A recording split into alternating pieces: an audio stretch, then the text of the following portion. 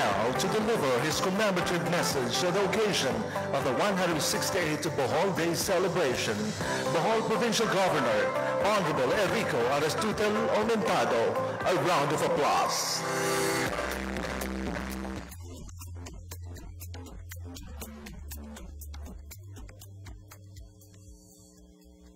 Honorable Vice President, Madam Sara Duterte, salamat sa imong pagsanong sa mong imbitasyon.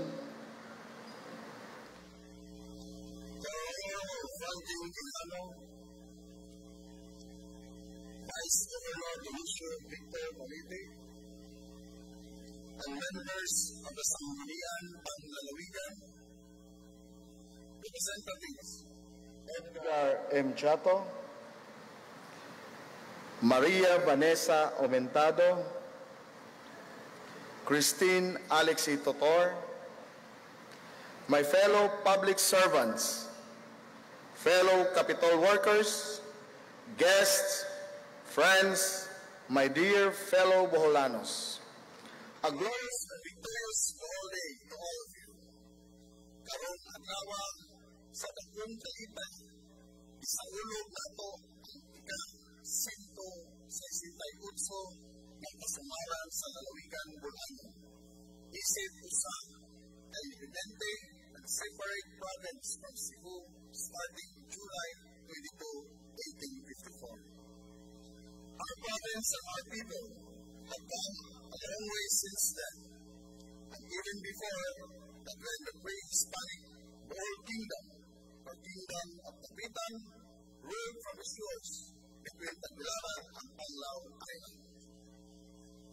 Or when Datu Sikatuna and the visiting conquistador, Miguel Lopez de Legaspi, threw friendly blood from their arms, mixed it with wine, and lifted up the cup of friendship in 1575. Or when Tamblot first rose up against foreign colonizers, and Francisco Dagohoy took up arms next to lead the longest rebellion against the Spaniards that lasted 80 long years.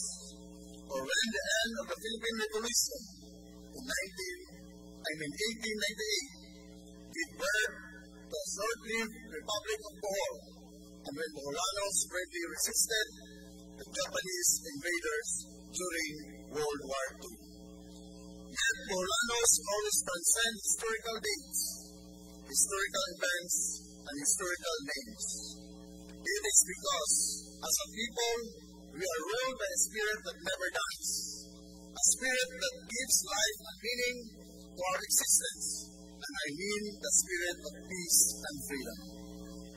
Treat the Boholano with respect and kindness, and he will open his humble home for you like a long-lost brother. As bonus, you will enjoy the hospitality of a Sikatuna, pakanon o paimnon, kaapan nalay padugo gamay alang sa panaghigalaay. But the Boholano will condemn and abuse, and you will reap the avenging and righteous wrath of the Dagohoy. Yes, we are peace-loving and even a fun-loving people, but we are also fierce and fearless, where the shackles of slavery stifle our freedom and the adlawa respect violate our dignity.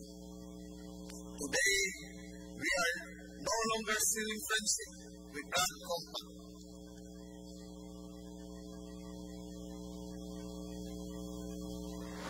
And we are no longer fighting wars of our brave heroes. Thank God we are at peace. We are fighting against the poverty and crime of other people and dignified living. We are fighting the war against graft and corruption in government that shamelessly exploit the public and we are supposed to serve. We are fighting against the revenge of nature that is only getting back at us because we have abused and not taken care of our environment. And so, the fight waged by our ancestors continues. In this celebration of Bohol Day, join with me and with our beloved Vice President then, together we are marching towards these new challenging battlegrounds. Kung alam sa administrasyong komentado, ang usa ka limpyong panggoberno, mao'y makatod o kalambuan, alang ang atong tanan, mao kana ang atong hinusang takanloy o tinguha. O sa atong hinusang singgit, apan ni Bohol, daghang salamat. Daghang salamat and another round of applause for Governor Enrico Aristotel Aumentado.